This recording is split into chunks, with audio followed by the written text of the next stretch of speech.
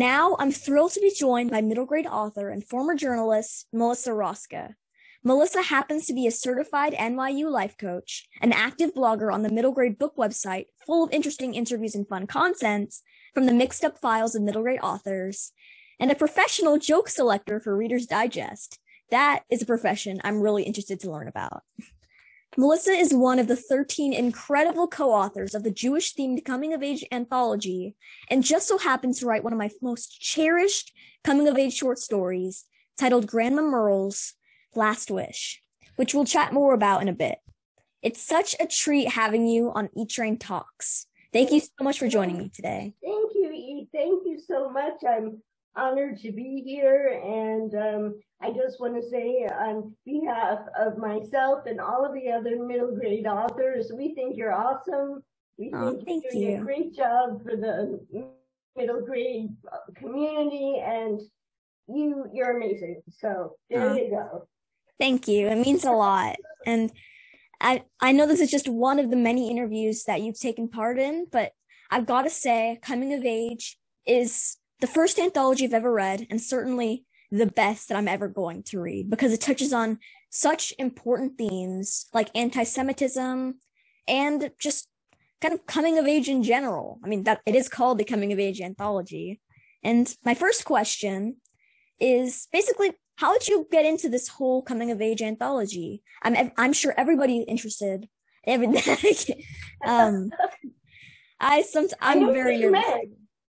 No, everyone's interested. I'm interested, and you're interested.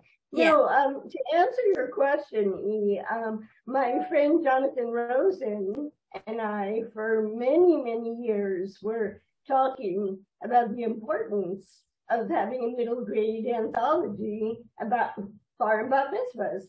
So, we were batting ideas back and forth and chatting about it. And then Jonathan came up with this amazing idea to really go for it. He got the connections. He met up with his co-author, Henry Hertz. And together, the two of them did all kinds of magic to make sure that lots of different authors who are interested would be able to participate. So really, I owe it to Jonathan, and he's amazing. If he hears this interview, I kind of hope he doesn't, because he already has a very swelled head, so we don't want to swell his head any further. But thank you, Jonathan. He was amazing. Yeah, he really is. I had the chance to interview him. He's the first interview in this whole panel, and he's so great. And just the whole story of coming of age it's one that I really love learning about from so many different perspectives. Yours, Laura's, just everybody involved. Exactly. And your short story, Grandma Merle's Last Wish, includes thoughtful themes like courage, acceptance, and family. The protagonist, Bella, hasn't been raised in a traditional Jewish home. Bella's family doesn't really observe many of the Jewish holidays, except that they do partake in decorating a Hanukkah bush to celebrate Hanukkah. And it's pretty clear Bella will not be studying for a bat mitzvah. But when her aging grandma claims her last wish is for Bella to become a bat mitzvah, Bella realizes it may be time to start following in the footsteps of generations of Jews before her. And this may be a short story, but it's certainly an emotional roller coaster. Will you share the inspiration behind your short story? Yes, absolutely. You might find this very surprising, E, but the story is actually not based on any reality. Really? Completely fictionalized. I came from a traditionally Jewish home. I went to Hebrew school. I had a bat mitzvah. We celebrated holidays. So my experience was nothing like what I wrote about for Bella's story. Also, I was extremely close to my grandmother.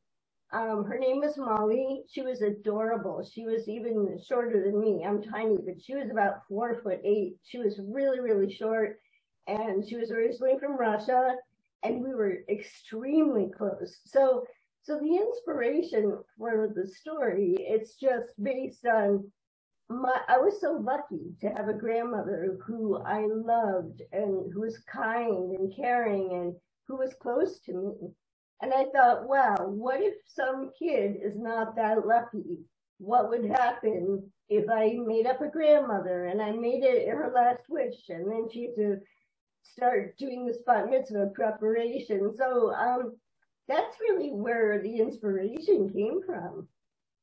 Really? I can't believe that none of the events happened to you. But it's also really interesting that you loved your grandma and you thought, what if a kid didn't have that same connection with their family and their heritage? Exactly. So you really kind of wrote the opposite of what happened to you so that more readers, because there are a lot of readers who don't have that connection with who they are and their family. So you really wrote what a lot of kids are going through, and you actually did a really amazing job. It's just so crazy to learn that you didn't have the same experience as Bella because you wrote it so beautifully. And also, I've got to say that thank you. Thank you for writing it. And I've got to say the Jewish side of my family is also really short. So okay, good. Phew. Yeah. I feel your pain. I really do. But you have a chance to grow, which is really good. My chance, I can only grow backwards, which means shrinking. But there we go. And I'm always interested in discovering more about the main characters in the stories I read and imagining what they do next. So will you share what Bella might be up to now that she granted her grandma's wish and became a bat mitzvah? You know, it's funny. I adored this question. And I came up with this whole scenario in my head about what Bella would do and what she would think and what she became as a grown-up. I mean, I was going a little bit, the wheels were turning. But I'd like to think that after she became a bat mitzvah, she and Grandma Merle became very close. And she would visit Grandma Merle in Florida, and Grandma Merle would come and hang out in New York with Bella. They'd go to shows, and they might go to the 92nd Street Y here in New York to hear a lecture or a klezmer band or something Jewish and cool. So that's her immediate what would happen. Then my mind went to high school, of course, right? So maybe she gets involved in a Jewish community project or something Jewish. I don't want to say that she's going to become ultra observant because she's not, and that's all right. And that was my whole point of writing this book. This short story. There are so many different ways to be Jewish. You don't pick one. And you don't have to dictate. No one can dictate to you how to be Jewish, how to feel about being Jewish. And so I don't want to say, oh, all of a sudden, Bella's going to become Orthodox. No, she's not. But maybe in college, she might join a Chabad or a Hillel, or she might get involved in some way. You just never know.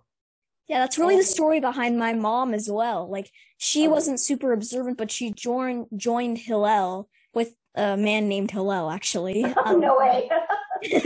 And he kind of connected with her heritage. And I think that it's so just wonderful, the themes that you included, because there's no perfect Jew, because we all can be Jewish in different ways, whether we decorate a Hanukkah bush, we become a B'NAI mitzvah, or we become super Orthodox and go to Hillel or Chabad.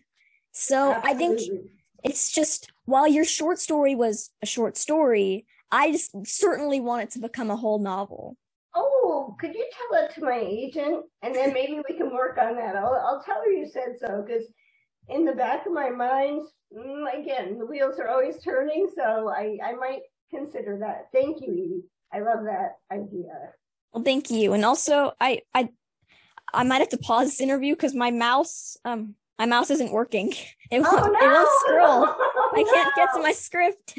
Don't worry. No, I know what you're going to ask me next. Okay, so let's just now on to the next question. I know that Melissa already knows what it's going to be, so let's just hop right into it. The reason is that he prepared me so well for this podcast that, I can read his mind, he can read mine. You were basically saying, talking about anti-Semitism. What's important is that part of the proceeds of this anthology go to fighting anti-Semitism. And I think if I got your question right, and I didn't write it down, I'm sorry, it's all up here in my head. You were asking about the fact that Jewish people in general were not exactly, sometimes we're told our stories are too Jewish, or our books are too Jewish. And where do we fit in terms of an underrepresented group? I think that was the question. Yeah, Am I close to it? That was right. That was right on. Phew, thank you. So I had just written down, which is interesting. Jews we're a minority, right? I actually Googled this. We are only 2.4% of the United States population. Wow. 2.4%. That's tiny. And that actually includes non-religious Jews. So there are people who might identify culturally as Jewish, but they might not be religious, like Bella and her family. They're in the 2.4%.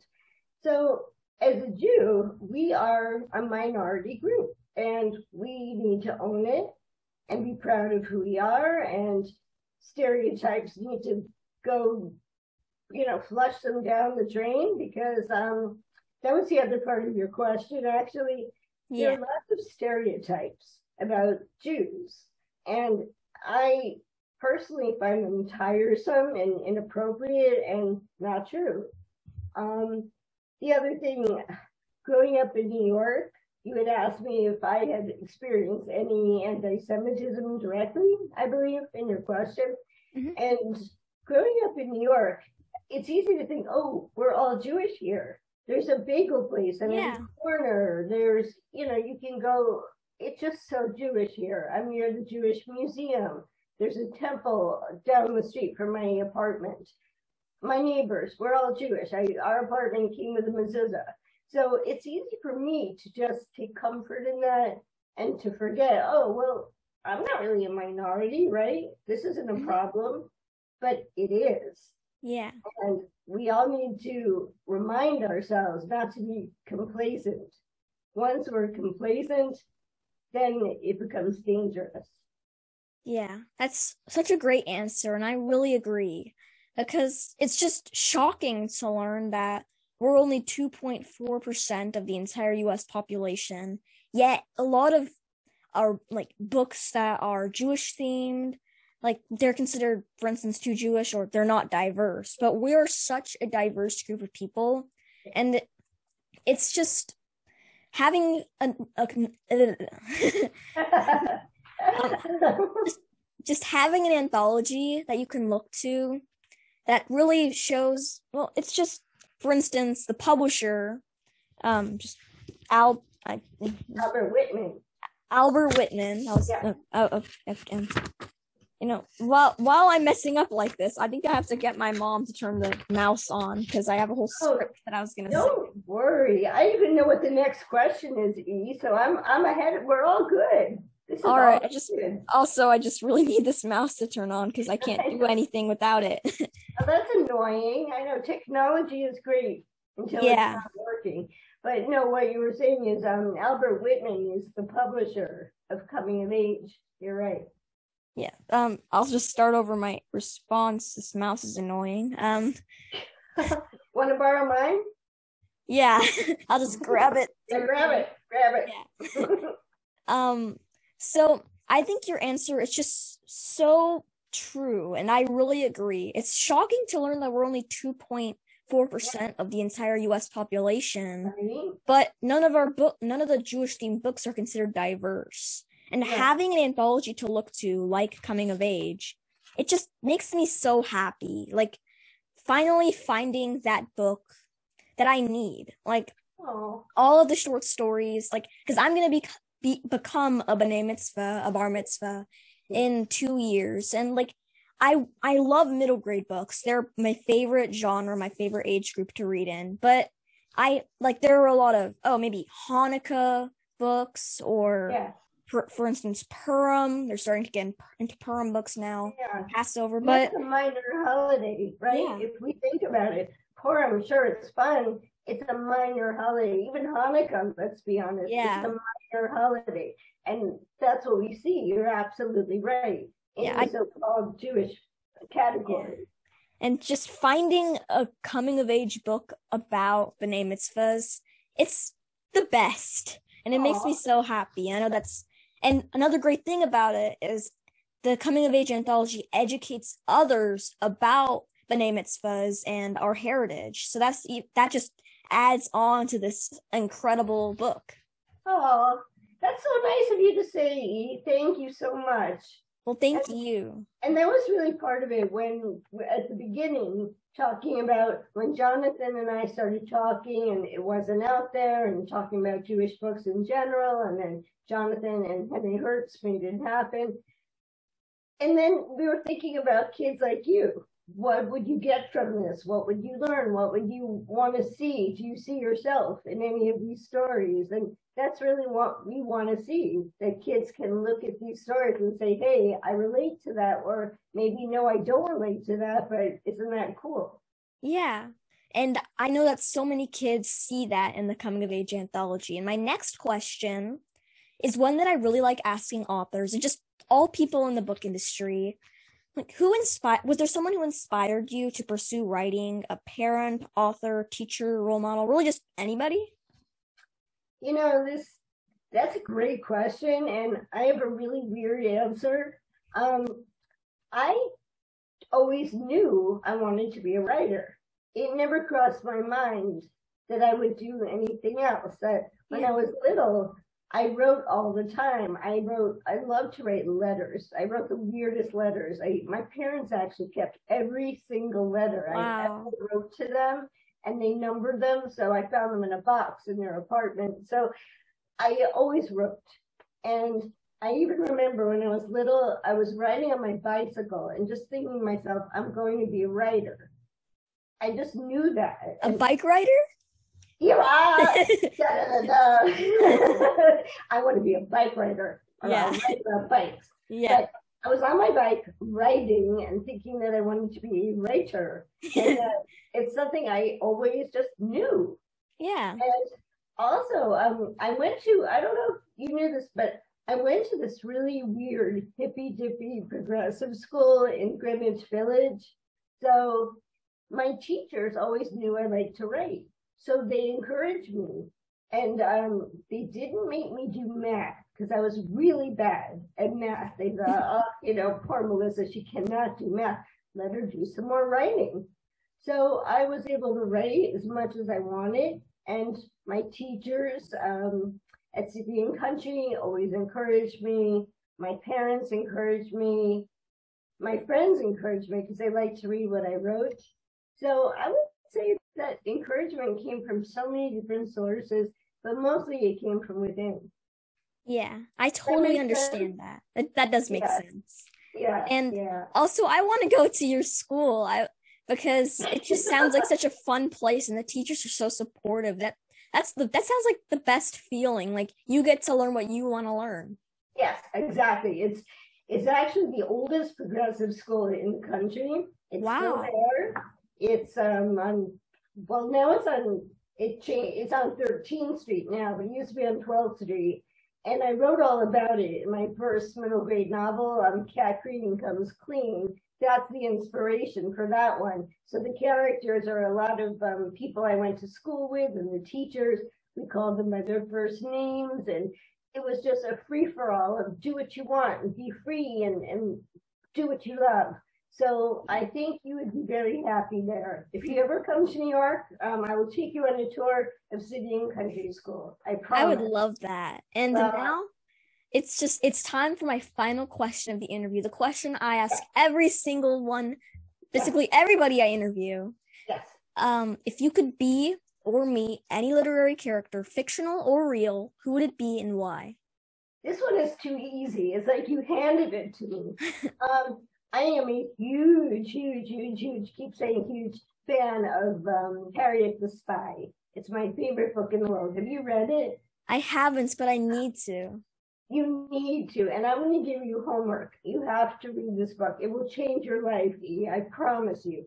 But the reason why I loved Harriet, why I'd want to be her, and everything about her rang so true to me. She's an only child. She grew up in New York. Her parents were very loving, but quite distracted. She loved to write.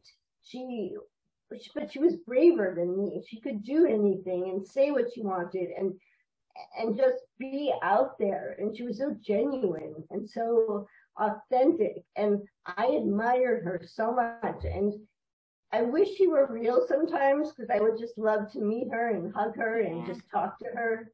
But it's Harriet M. Welsh from the book Harriet the Spy by Louise Fitzhugh. Well, I certainly need to read Harriet the Spy, and I know that you are a lot like Harriet from the descriptions that I've heard. Also, I saw your post that said I was today years old when I spoke up when a man interrupted me. So Right. in just small ways, you're acting like Harriet the Spy, speaking up for yourself.